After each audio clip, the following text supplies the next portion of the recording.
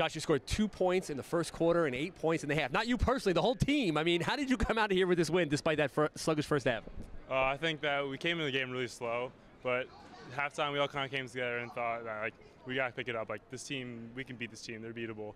And we kind of came together as a team and got hype.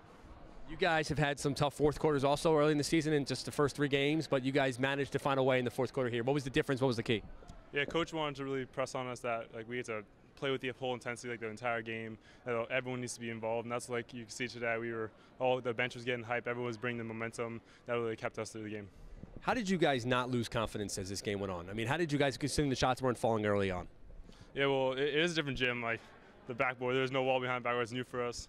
It was just readjusting a little bit, but I think that at halftime we said we came together, we talked to each other, we said we just got to come together, we got to calm down.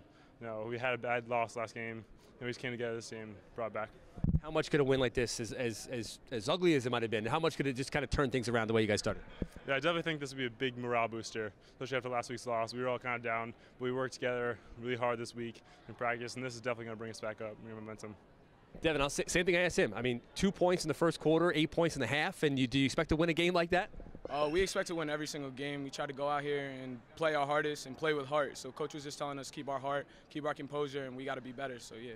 When you're walking off the court at halftime, are you thinking, man, Coach is he doesn't yell much, but he's going to be pretty upset here at halftime? Oh yeah, of course we knew he was going to be upset. But when we went in the locker room, I told all the boys to keep their head and make sure that you know what you're doing. So yeah. You had no points in the first half. You had 10 points in the second half, so obviously a big second half for you. I mean, did you just find your groove a little bit, find your stroke? So when a crowd starts getting into it, then it makes me feel good, and I got to get into it too. So they really helped ignite me, even though it's not our home. And Coach was saying you guys weren't great defensively in the first 3 games, even though you won one of them. Just how much was defense an emphasis today? We work on defense every single day at practice, and we make sure it's the key. Because if we play good defense, even if we have them hold them to 2 points, and we score 4, we win the game. So yeah. You guys only had 2 points yourselves in the first quarter. Did you look up at the scoreboard and kind of shake your head at all? Not really. No. Try not to look? No, of course not.